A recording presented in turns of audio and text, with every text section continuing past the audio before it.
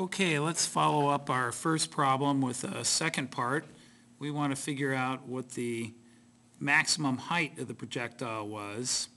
And so we're looking for y maximum here. And we know one thing about the trajectory at y maximum. We know the y component of the velocity is 0 there. And so Vy is 0 at y maximum.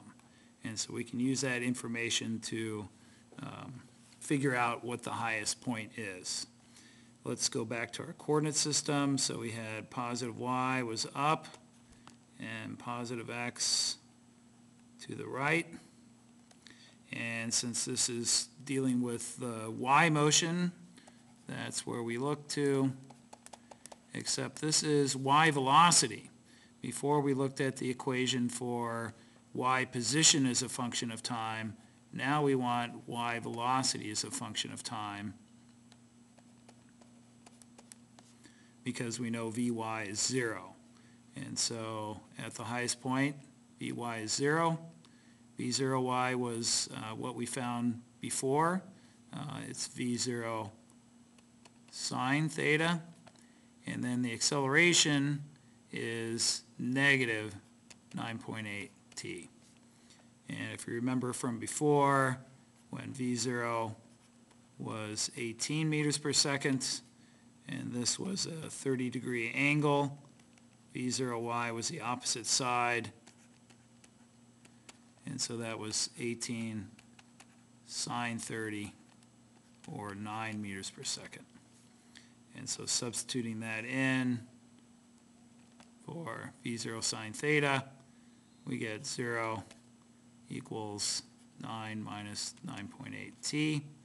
And solving for t, it is 9 divided by 9.8. So it's a change in velocity divided by the acceleration. And that comes out to just under a second, 0.92 seconds. Now we can go to the y motion equation for position, where y is y0 plus v0yt plus 1/2 at squared. And so now we're solving for y maximum. And so our initial y is 0. Our initial y velocity is 9. And the time 0.92. And then the acceleration, don't forget if I made up positive, the acceleration is negative 9.8, 0.92 squared. And so y maximum for this problem is 4.13 meters. And so you can see we fired it. Let's do it again. And so I'll erase this, but it'll come back, so don't worry. And we say fire. Oh, no sound. We gotta have sound. And then there's this little measuring tool that'll let us measure the maximum height. And so it's roughly in the middle. That little X here represents the first second of motion.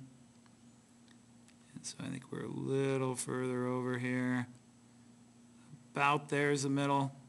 And so I get 4.06 meters.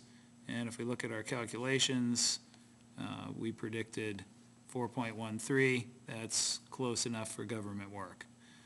Next one, we're going to take a look at a problem where the cannon is being fired from a height above the ground.